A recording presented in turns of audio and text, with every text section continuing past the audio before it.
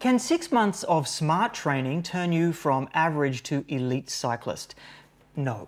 But when I asked myself that question, I discovered hidden strategies that can fast track your progress. You see, if you want to ride faster for longer, you need to understand the science-backed strategies that top cyclists use to improve faster than others. Over the last decade, I've dug deep into countless studies on cycling training and energy systems. So in this video, I'm going to share the hidden strategies to increase your FTP or critical power.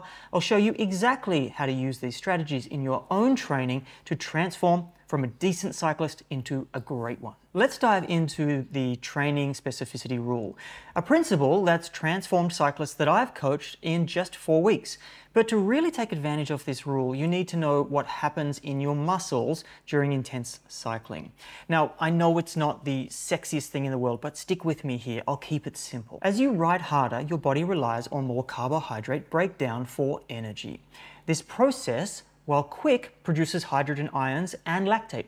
Contrary to popular belief, lactate isn't harmful. It's actually a potential energy source. The real culprit is hydrogen ions, which cause muscle acidity and fatigue. Understanding this process is key to improving your cycling performance. Professional coaches use this knowledge to structure training, and I'll show you how to leverage them too. Now that we understand lactate better, how do we use it to get faster, and what's all of this got to do with training specificity? Well, at certain points in your training season, there will be decisions needed to be made based on what type of race or event you are preparing for, and also your weaknesses. For example, in criteriums or punchy road races, you'll need to handle surges in intensity, or on the other hand, time trials or grand fondos require more steady state efforts. This is where traditionally you might choose over-unders for racing or steady state intervals for grand fondos, but not anymore.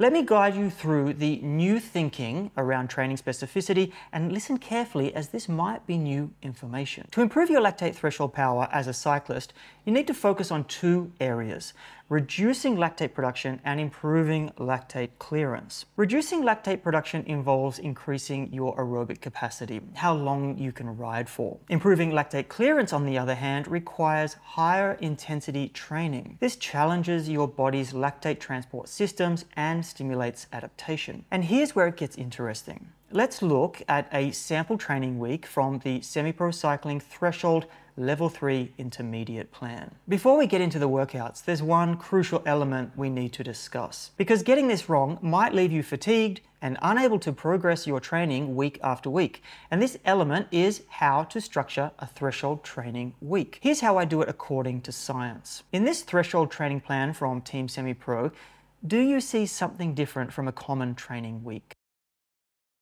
The interval training days are on Tuesday and Friday.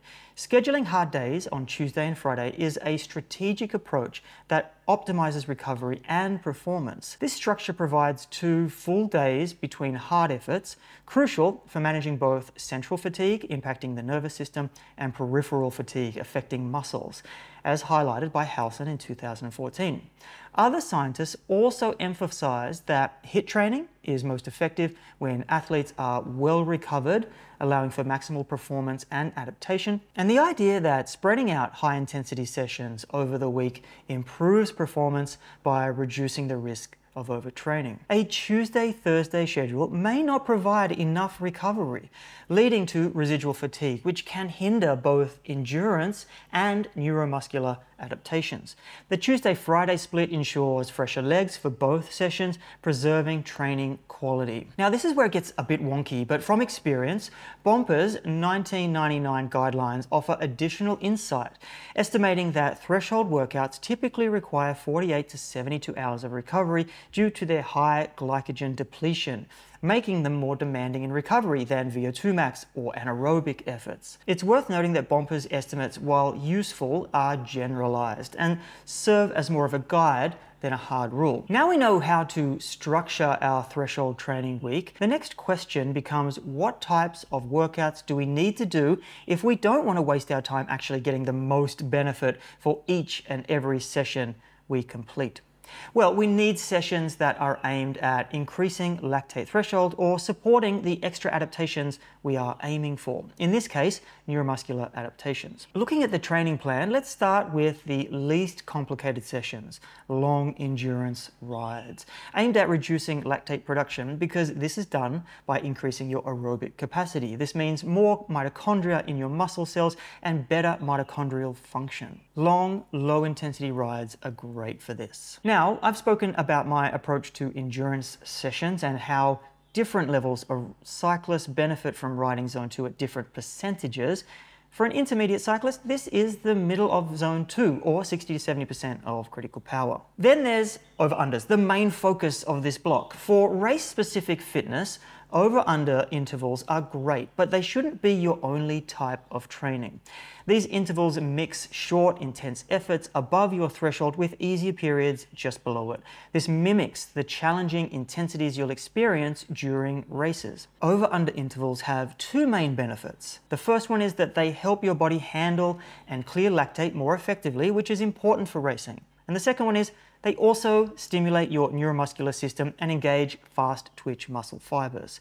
This combination of effects makes over-under intervals a powerful tool for improving your racing performance. When comparing these to steady-state efforts, there's no clear winner out of both these methods, but they do train the body in a completely different way. Over-under intervals are designed to flood your body with lactate during the over phase, then train it to clear lactate efficiently during the under phase. By repeatedly flooding and then clearing your muscles with lactate, these intervals promote quicker and more efficient lactate management.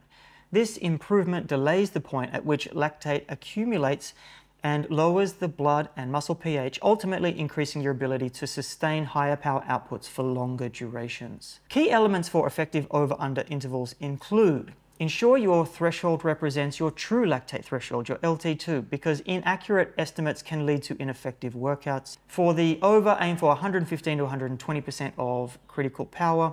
Some programs use as low as 103%, which may be insufficient if your threshold estimate is off. For the under, generally 80 to 85% of CP for 2 to 3 minutes. Studies show optimal lactate clearance occurs from 60 to 80% of threshold. It's beyond this video, but there are some specific athlete-specific adjustments. For example, more glycolytic athletes, example sprinters, should reduce the under intensity as they produce lactate more readily than endurance specialists. Interval structure: consider shorter 30 to 60 second higher intensity overs with longer 2 to 3 minute lower intensity unders for optimal lactate shuttling and clearance. Remember, effectiveness isn't always correlated with perceived difficulty. Focus on the physiological adaptations rather than how hard the workout feels. Steady state sessions are included here for balance. Though not the primary focus, they help test power and train lactate tolerance. Lactate tolerance training involves extended periods at or above lactate threshold, and it helps to acclimate to discomfort from elevated lactate levels. This has both a physiological and a psychological benefit, particularly for racers and grand fondos.